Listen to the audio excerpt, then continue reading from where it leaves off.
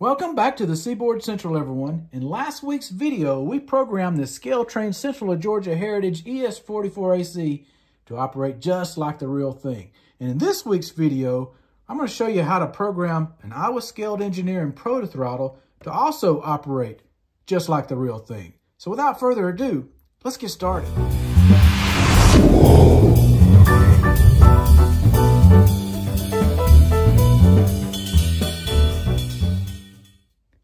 So first, let's talk about what the ProtoThrottle actually is. Now, I control my Seaboard Central layout with an NCE DCC system, and here is my NCE ProCab. Now, besides using it as an extra throttle if I need it, basically the only thing I use this ProCab for is to either build or change a consist, a locomotive consist.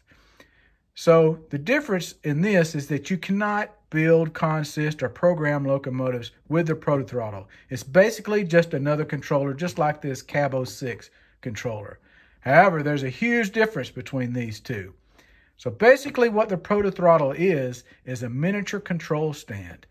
Now, if you have your locomotives programmed correctly, like we did in that last video, and you have this programmed correctly, you can actually achieve pretty realistic results. Take it from a real locomotive engineer. When you get used to operating one of these ProtoThrottles, using another controller just seems boring and lame. So this will make my third ProtoThrottle that I have here on the Seaboard Central. And this will allow for 3 separate operators to be using ProtoThrottles at the same time. So when you get the ProtoThrottle, let's open the box up and see what comes with it. So first you have your instruction manual is provided. Then the ProtoThrottle itself. Also, you have this that you can attach to the back of the ProtoThrottle. It allows you to put your fingers through it to hold it. It also includes a lanyard. So this is a special ProtoThrottle in that it was weathered. This is one of those that they weathered up. So I thought that was really cool that they did that. Now, inside of it, we're going to show, here's where the 2 batteries go. It takes 2 AA batteries. And here is the screws that we'll use to attach it to the front. And also the controls. All right, I've got 2 batteries in it. I've also installed the controls and installed the faceplate to the base. But you'll notice there's a red light blinking, and that means it's not connected to the base station. So the ProtoThrottle works really easy with an NCE DCC system.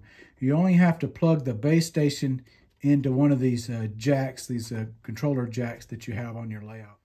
So I have my base station mounted underneath the layout and behind the fascia. You only need one of these base stations. It'll control all of your ProtoThrottles on your layout, so it's just a one-time purchase. And with NCE, this is all you need. It's pretty basic. If you have a Digitrack system, you're going to need a separate LNWI, but you can make it work even with the Digitracks.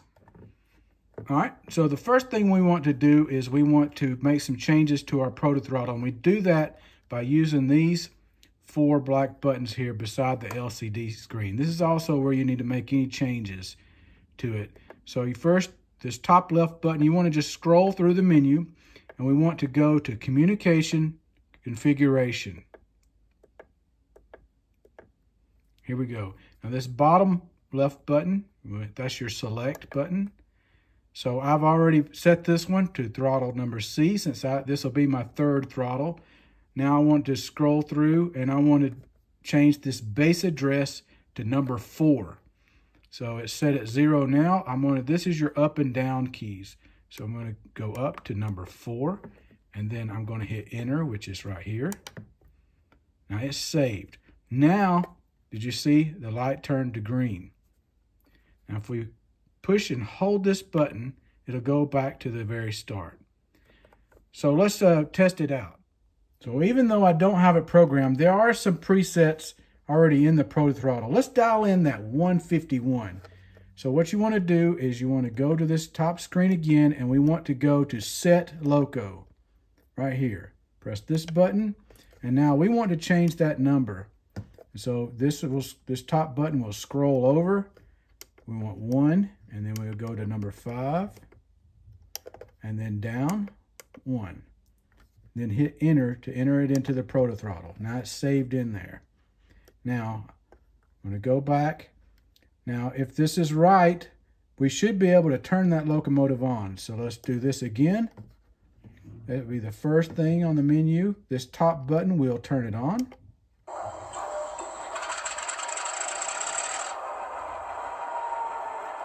Now since my bell and my horn is pretty much standard, I left them at F1 and F2. It should work with the ProtoThrottle. So let's activate the bell.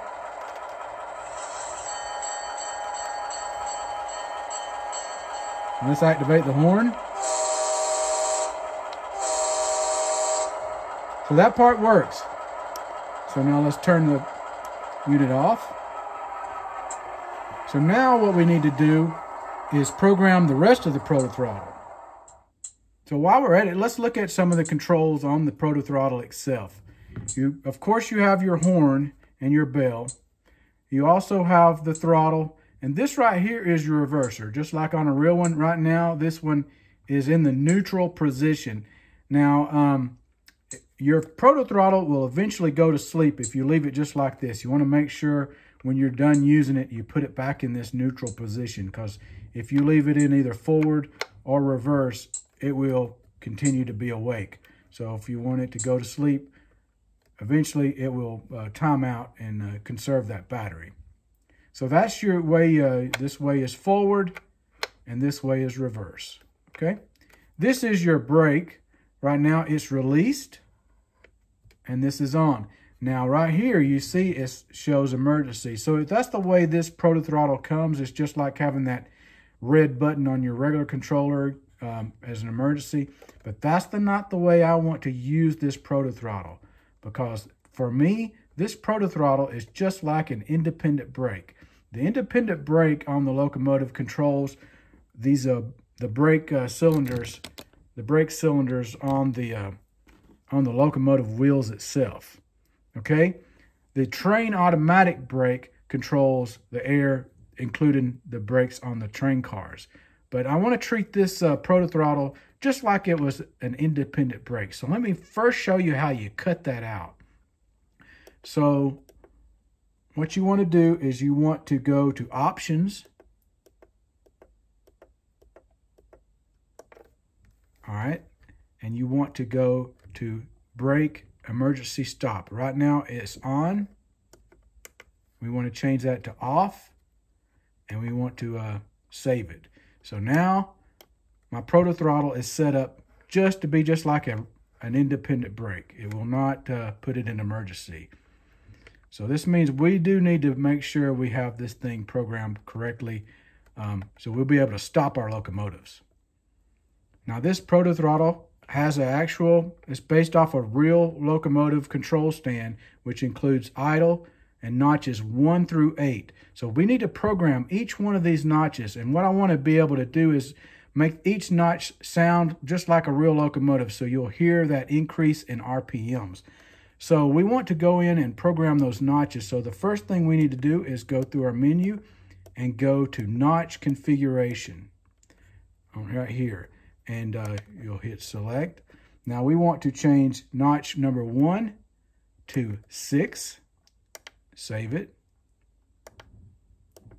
Notch number 2, we want it to be 15. I'm going to include these in the notes. Just make sure you write these. These really do make a difference. We'll save that one. Notch number 3, 26. Go down to 26. Now you don't have to save each time. We'll save it when we're done with all of them. So we'll go to notch number 4, 34. Keep going down till you get to 34. Notch number 5, 41.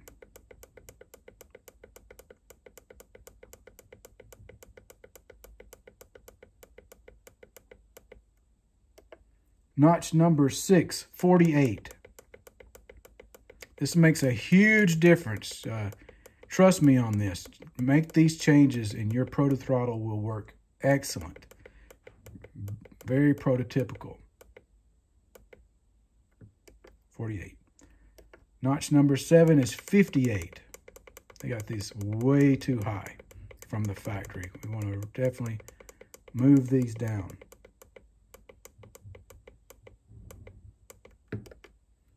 And finally, notch number 8 will be 68.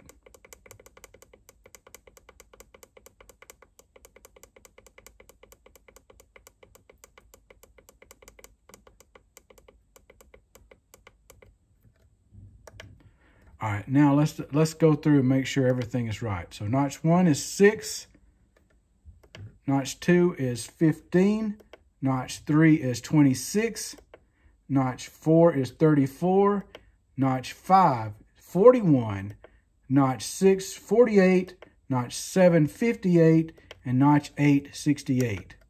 Great. All right, the next thing we want to do is assign all the functions to this ProtoThrottle. Now, besides the brake here, the reverser, the lights, the throttle, the bell, the horn, you also have this this large auxiliary button, and you can assign the top and the bottom button on this side to also do things. So the way I have my ProtoThrottle set up is I assign drive hole to this large auxiliary button. I will assign something like a dynamic brake or flange squeal if the locomotive is not equipped with dynamic brakes to that top button, and this bottom button I will assign that coupler crash. So now let's do that. So what we want to do is we want to go to that configuration button. Here we go, configuration function. So we're going to configure all the functions. So this is correct. I do have the horn on F2. I have the bell on F1. Now the brake, here I want to change this to F6. And remember, if you go back and you look at that programming video on how I programmed that ScaleTrains ES44AC, you'll see I came up with my my own function table. You need to have yours so it'll be standard. So here's my auxiliary. I'm going to change it. That's this large button. I'm going to change this to F5.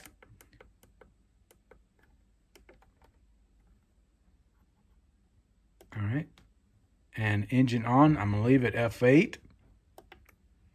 We'll ignore the engine stop. The throttle unlock, we'll ignore that. With the reverse swap, we'll ignore that. The centered, ignore that. Alerter, I wanna ignore that. Compressor, brake test, all that. All right, front headlight. So we do have it assigned to F0, that's correct. The front ditch light, we want to assign front ditch light to F4. That's the way I have that set up. Front dim, we want to set it up to F3. All right. Rear headlight, I want it at F10. Rear ditch light, F12.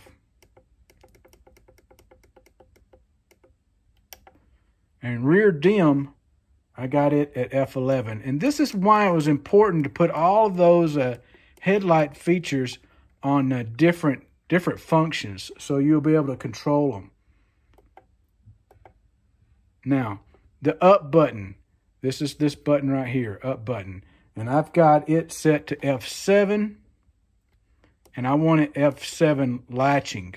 So I'm going to keep scrolling through here until, right now it's on momentary. I want to change this to latching. So I'll keep going through all the way to 28.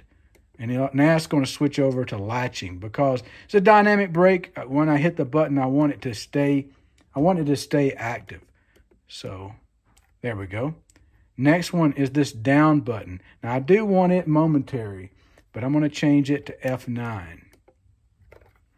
And that should be all of them. Okay, that's it. So now I'm going to hit this bottom button to save everything. Now everything's saved.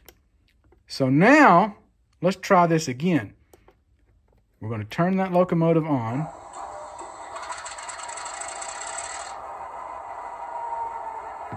Got a horn.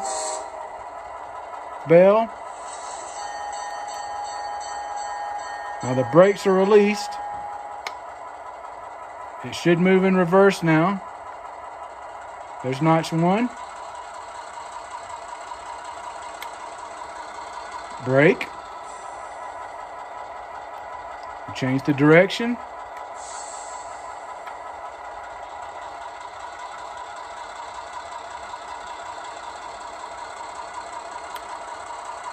Because I've got that deceleration value maxed completely out, it forces you to use that brake to bring it to a stop. So when I want to turn the locomotive off, down button.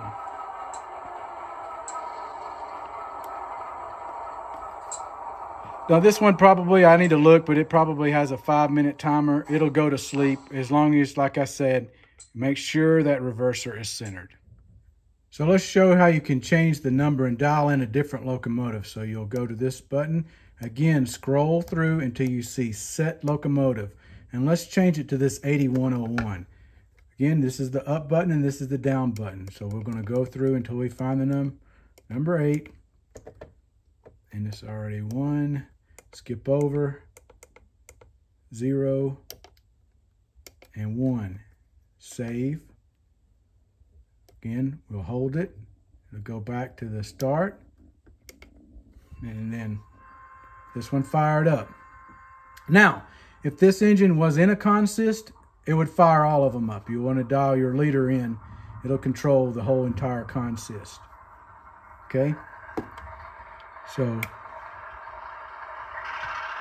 we can look and see right here. It should be the front headlight on. There's bright, and there's the ditch lights. I moved them all the way over. So we put all of these on separate functions when we programmed the programming on that locomotive. I also did the rear. And go back and put it on. I can actually display dim on both ends. So now I got dim on the front and dim on the rear. I've already got it set to reverse. Let's back it up.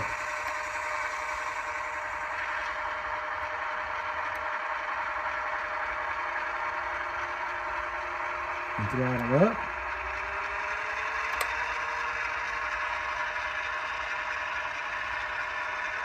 And brake. One more time, we will release the brake, move the reverser into reverse, add some throttle. We have this acceleration value set, so you see that delay on that locomotive. So here we go. Start moving. I've hit idle and brake. Again, shutting the locomotive, we'll turn the lights off and shut the locomotive down.